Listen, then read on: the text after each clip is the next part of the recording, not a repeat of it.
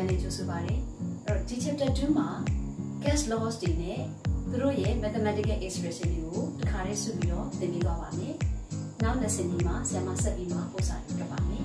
အဲ့တော့ဆရာမရဲ့ channel လေးကို like and subscribe လုပ်ပြီးတော့နောက်ဘက်တော့မှာရှိတဲ့ video တွေဒီနေ့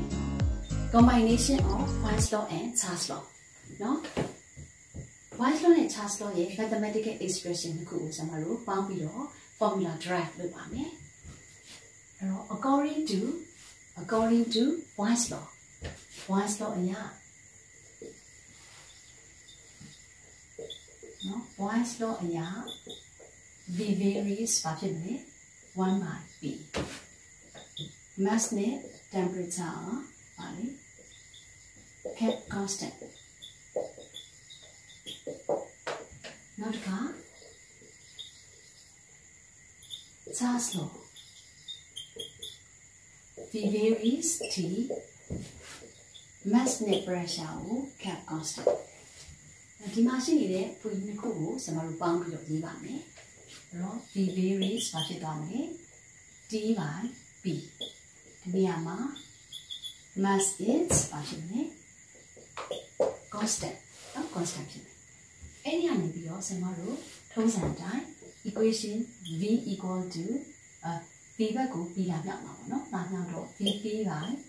T တော့ဒီမှာလာစားလိုက်ရင် equal to ဘာဖြစ်မလဲ constant အဲ့ဒီကနေမှတစ်ဆင့် V1 by T1 equal to V2 by T2 ဆိုပြီးတော့ formula ရပါမယ်။ဒီ formula ကို combine gas law equation ကိုခေါ်ပါမယ်။စမနောက်တစ်ခု STP အကြောင်းပြောရအောင်။ STP means standard temperature and pressure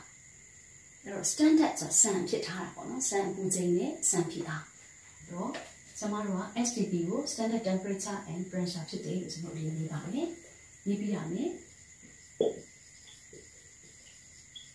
standard temperature equal to 0 degrees Celsius or 273 Kelvin. Standard pressure equal to 1 atm or 760 millimeter mercury. Okay, now take molar volume of the gas အကြောင်းသွားမယ်အဲ့တော့ molar volume ဆိုတာ standard temperature နဲ့ pressure မှာဓာတ်ငွေတိုင်းဟာ 1 mole ရှိခဲ့တယ်ဆိုရင်သူတို့ရဲ့ဓာတ်တွေဟာ 22.4 dm3 ဖြစ်ပါမယ်ဒါကိုဆရာမကသူ့ရဲ့ law အနေနဲ့ပြောမယ်ဆိုရင် 1 mole of any gas occupies 22.4 dm2 at STP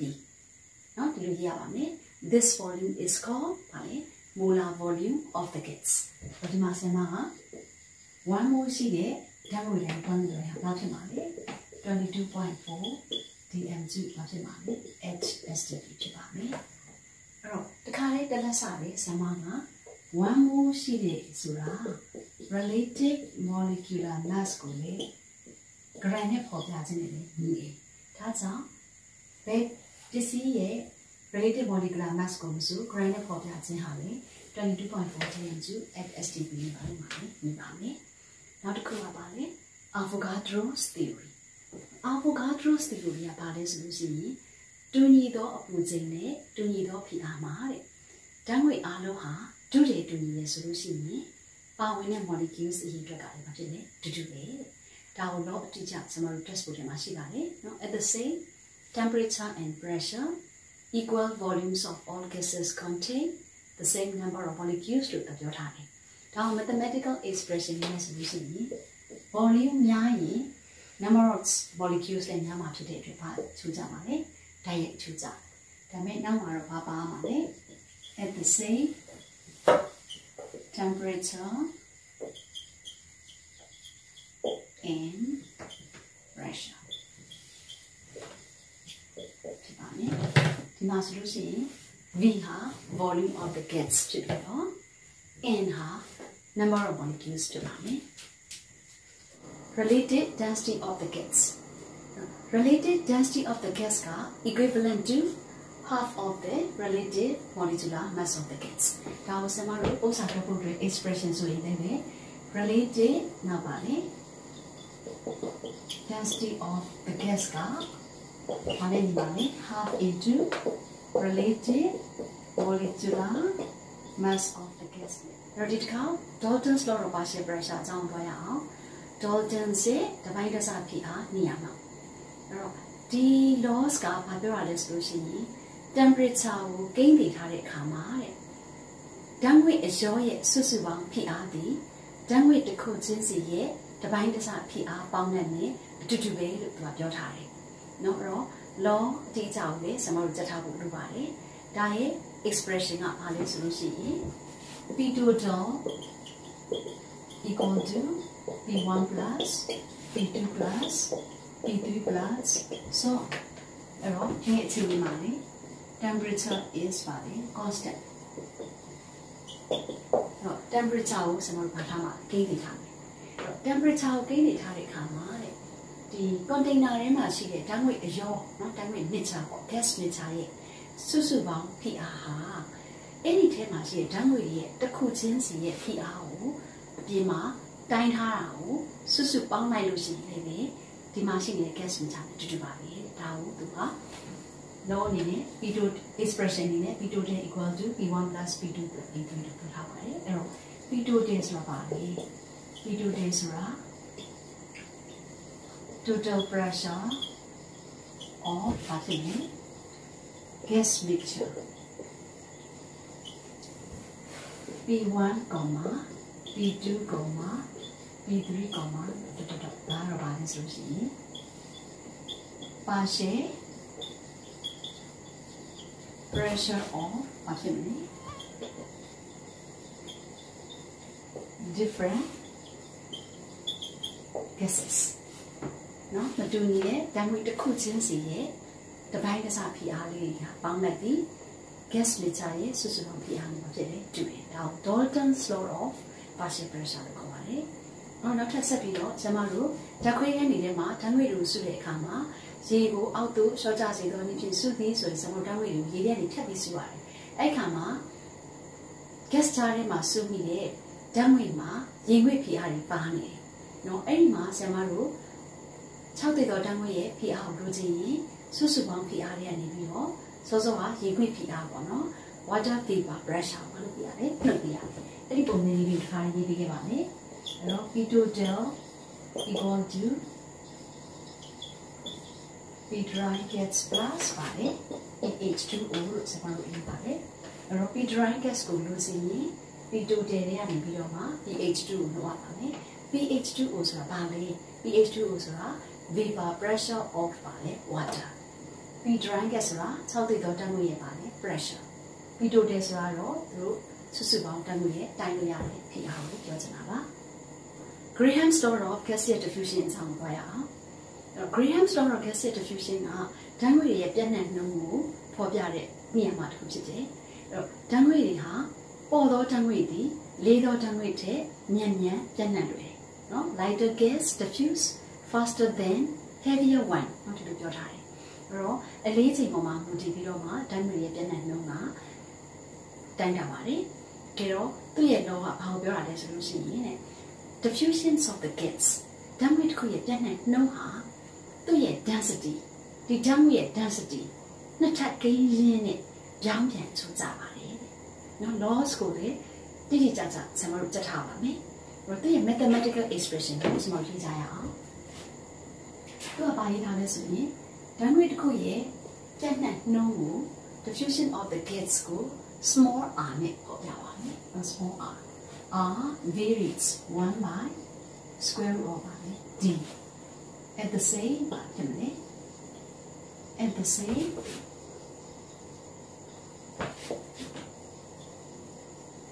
temperature and pressure တူညီသောအပူချိန်နဲ့တူညီသောဖိအားမှာဓာတ်ငွေ့တွေရဲ့ပြန့်နှံ့တဲ့နှုန်းဟာ ၎င်းတို့ရဲ့ density နှစ်ထပ်ကိန်းချင်းနဲ့ကြောင်းမြန်ထူးကြတယ်ဒါနော်ဒါဆိုရင်သူ့ရဲ့ mathematical expression က v varies ဘာဖြစ်မလဲ1 by square root of d ဒါဆိုတော့ပုံသင်ပြီးတွက်ကြည့်အောင်အဲ့တော့ r ကိုစမ equal to ရေးနိုင်ခြင်းအပြင်1 by square root of d ကိုဘာနဲ့ညှောင်းလဲ constant နဲ့ညှောင်းပါမယ်နောက်တစ်ခါ r ဘက်ကိုဆရာမက square root d ကိုခေါ်လိုက်ရင်ဘာနဲ့ညီလဲ constant ဟုတ်ပြီနော်အဲ့တော့ဆရာမတို့ထုံးစံတိုင်းပဲပထမအခြေအနေနဲ့ဒုတိယအခြေအနေကိုရေးရအောင်အဲ့တော့ r1 square root of d1 ဒီ is equal to constant နဲ့ညီတယ်ဆိုရင် r2 square root of d2 ကလည်းပဲ constant နဲ့ညီတယ်ဒါကြောင့် r1 square root of d1 ဟာ r2 square root of d2 နဲ့ညီပါမယ်အဲ့မှာဆရာမ rate တွေကိုစုလိုက်ရင် r1 by r2 ဒီ square root of ဘာဖြစ်မလဲ d2 by square root d2 by ဘာဖြစ်မလဲ d1 နော်ဒီလိုသွားပြီအဲ့တော့ဆရာမတို့ပုံစံတွေ့တဲ့အခါမှာတော့ဆရာမတို့ density နဲ့မတွေ့ဘဲနဲ့နောက်တော့အဖြစ် molar mass နဲ့တွေ့ရတာဖြစ်တဲ့အတွက် density နေရာမှာဆရာမ molar mass ကိုအစားထိုးပြီးရေးပါမယ်အဲ့တော့ဒီလိုမရေးဘူးဆိုရင်လည်းပဲ r1 by r2 equal to square root of နောက်ပါဖြစ်မယ် m2 by m1 ဆိုပြီးတော့ရေးလို့ရပါမယ်အဲဒီမှာ r ဆိုတာပါလေ m ဆိုတာပါလေ d ဆိုတာပါလေဆိုတာကို unit နဲ့တွဲပြီးတော့ကြက်ထားဖို့လိုပါတယ်။နားကြည့်လိုက်ရအောင် r ဆိုတာ rate of diffusion cm3 per second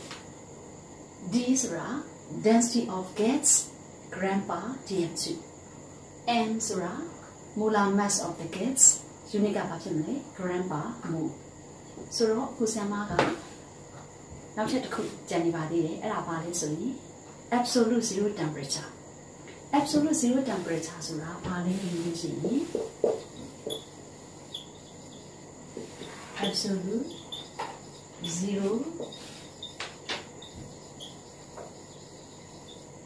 absolute zero temperature ကဘယ်လောက်ရှိလဲ -273 degree ဘာဖြစ်လဲ Celsius ဒါမှမဟုတ်ရင်ဘာဖြစ်လဲ or 0 Kelvin တော့ဒီ absolute zero temperature မှာဆိုရင်တဲ့ဓာတ်ငွေအားလုံးရဲ့ဒုတိယဟာဘယ်လောက်ဖြစ်သွားမလဲ0ဖြစ်ပါမယ်ဒါကြောင့် the volume of all gases will be 0 at absolute zero ပါဖြစ်တယ် temperature ဒါမှမဟုတ်ရင်လည်း -273 degree Celsius or ပါလေ0 Kelvin ဆိုတော့ဒါကြောင့်နာချက်ထားမှာပါနောက်ထပ်တစ်ခုစမထပ်ပြီးပြောချင်တာပါလေဆိုရင် density of the gas တော့ဓာတ်ငွေတစ်ခုရဲ့ density ကိုလို့ကြည့်ရင်ဘာလို့ဒီပါနေစားမလဲ mass by ဘာဖြစ်မလဲ volume at STP ပါ unit ကဒါကြောင့်ဘာဖြစ်ပါမလဲ unit က gram per ဘာဖြစ်လဲ dm2 အဲ့တော့ခုဆရာမပြောခဲ့တဲ့အရာလေးက chapter 2ရဲ့ကြက်ရမယ့် laws လေးတွေနဲ့တခြားမှတ်ရမယ့် formula လေးတွေပြောတာပါကဲဒီနေ့ lesson ရောဒီလောက်ပါမယ်ဆရာမတို့နောက်ရက်တွေမှာဆက်ပြီးတော့ chapter 2ရဲ့ပုံစံလေးကိုတွေ့ပါမယ် see you next lessons bye bye